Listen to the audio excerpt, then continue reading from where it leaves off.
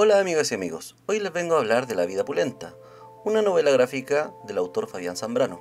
Esta historia contiene humor político y crítica social. La edición está editado por Cazar al Tiburón Editores, en formato libro con solapas, tapa rústica con 112 páginas en blanco y negro. Sus dimensiones van de los 17 centímetros a los 24 centímetros de largo. En la solapa inicial hay una breve biografía del autor y al final una pequeña sinopsis de qué tratará este libro. La portada. El diseño de portada es bastante atractivo, hay que decirlo. En él aparecen los personajes más frecuentes y que dan vida a esta obra. La portada está realizada por Fabián Zambrano y coloreada por Nicolás Reyes. Argumento. ¿De qué trata La Vida Pulenta?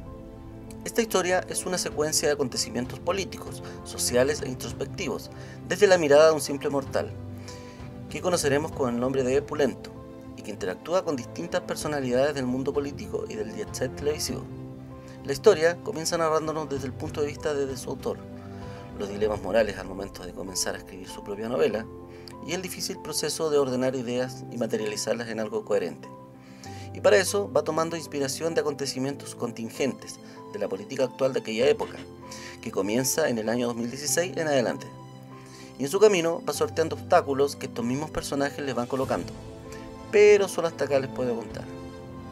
Vamos a hablar del arte.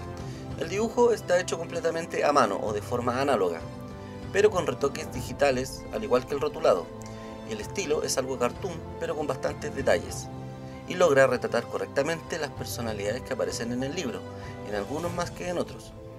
Es un dibujo que cumple bien para lo que se está contando. Recursos narrativos. La historia se desarrolla por capítulos y se narra desde la perspectiva del autor, y todas las historias giran en torno a las interacciones del personaje principal con estas figuras famosas.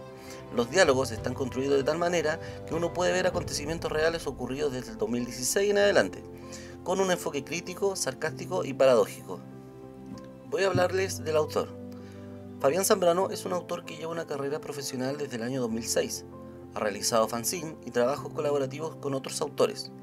La Vida Pulenta es su primera novela gráfica, y por lo tanto es una recopilación de sus trabajos realizados desde el 2015 por el desaparecido diario La Pulenta en aquel entonces. Pero no solo es una recopilación, también hay páginas redibujadas y material nuevo para dar una correlación a la obra. Opinión personal, me pareció una buena historia, con altos y bajos. Si tuviera que destacar los puntos altos, diría que es una historia bastante experimental y novedosa. Tampoco la definiría como sátira política, porque tiene mucho de introspección y cuestionamientos propios de la vida. A pesar de que hay situaciones hilarantes, también hay bastante material digno de análisis. Lo que veo en esta obra es la necesidad de contar con pocos fines comerciales una historia muy personal, donde Fabián escupe todo lo que le molesta a nuestra sociedad y lo expresa en forma de historieta. Como les decía, creo que uno de los puntos altos es la narrativa, porque sale de lo común e interactúa con el lector rompiendo de alguna manera la cuarta pared. De esa forma logra desarrollar una historia con todo lo que tiene a su alrededor, llegando a un punto donde todo lo que importa son las experiencias y no la estructura de una historia. En definitiva, es una obra para reflexionar y analizar, y para los más coleccionistas, años de malas prácticas políticas resumidas en un solo tomo.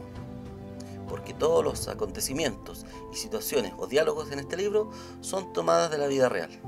Así es. Mi calificación final para La Vida Pulenta es de 8 globos LBC,